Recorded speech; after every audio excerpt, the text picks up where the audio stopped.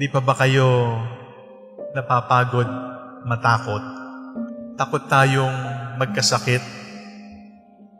Takot din tayong mamatay. Takot tayong mamatayan ng mahal sa buhay. At ito ay normal sa lahat ng tao. May pandemic o wala, we are afraid of sickness. We are afraid of death for ourselves and for our loved ones. Kaya lang po, dagdag sa takot ng COVID, meron pang ibang takot. Baka magtagal ito. Baka dumami yung walang trabaho. Baka dumami yung magugutom. Baka magtagal ito. Baka wala nang pambili kahit face mask. Pagkatapos, aarestuhin pa yung walang face mask. Ngayon, pati face shield kasama na rin. Huhulihin na rin daw. At may multa kapag walang face shield, walang face mask. Senior citizen o bata, aresto kaliwat kanan kapag hindi sumunod sa batas laban sa COVID. Nakakapagod po kasi po hindi pamamaraan ng Diyos ang pananakot. Intimidation is not the way of the Lord. There is no such a thing as a divine threat that if you do not behave, I will send you to hell. Because intimidation, threats, brainwashing is not the way of the Lord. For some, it is effective because some people obey. But it is not right. It is not right na manakot ng kapwa-tao. Sapagkat ang pananakot ng kapwa-tao ay hindi pagturing sa kapwa-tao bilang kapantay. Kapag yung kapwa-tao mo tinatakot mo, ang tingin mo dun sa tinatakot mo, mas mababa kaysa sayo. But God created us with equal dignity. And God who created us does not even threaten us. Because God who created us repeatedly tells us, do not be afraid, take courage.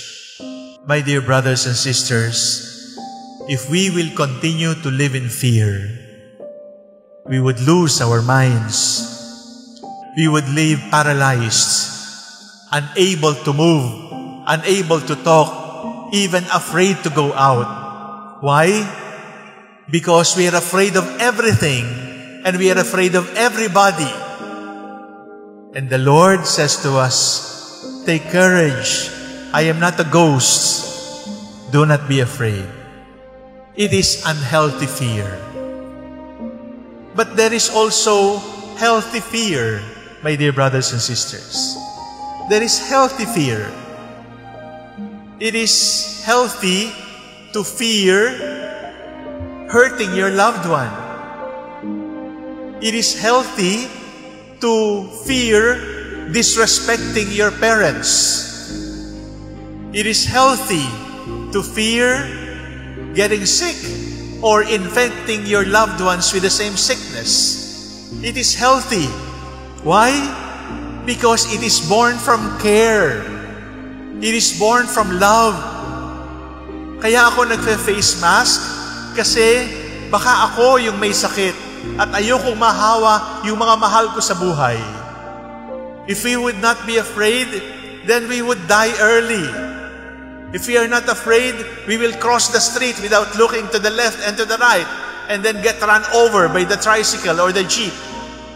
It is healthy fear to eat the right food, to take care of your health. It is healthy. But there is something higher than healthy fear. And what is it? Holy fear. And the Lord tells us, do not be afraid of me. But fear of the Lord is a virtue. So, what do we mean by fear of the Lord? Fear of the Lord does not come from an intimidating God. Fear of the Lord does not come from a God who threatens you with punishment for one sin. No. The fear of the Lord is this: God has loved me so much. I am so afraid to sin because I do not like to lose Him. It is fear of the Lord that led Moses to remove his sandals because he was standing on holy ground. There is the holy fear that brings about reverence. There is that holy fear that brings about respect. There is that holy fear that brings about obedience. There is that holy fear that brings about imitating the Lord because I dread losing the Lord. I am afraid to lose the Lord. It is not about hell. It is not about punishment. But because God has loved me so much, I don't ever like to lose Him. Baka sayangin ko ang pagmamahal ng Diyos. Kaya ako natatakot. This kind of fear is not paralyzing because this kind of fear is sanctifying. This kind of fear will make us better and better because it is holy fear. It is all right to be afraid.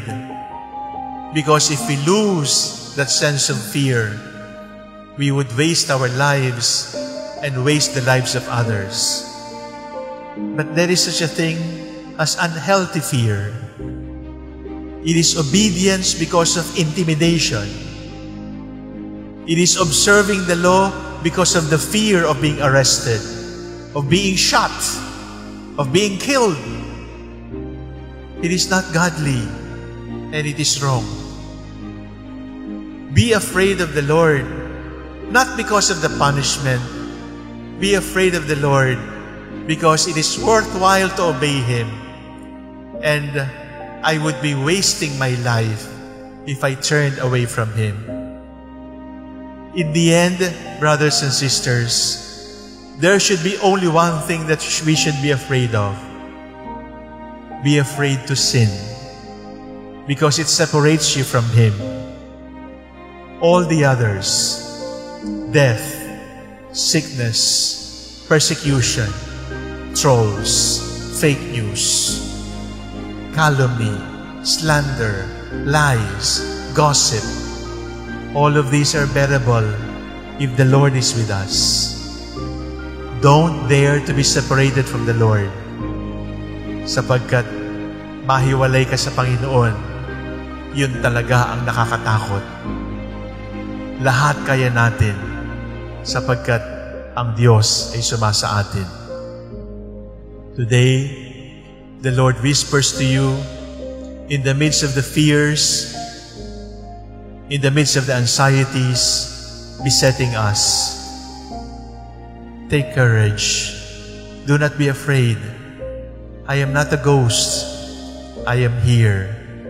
All will be well.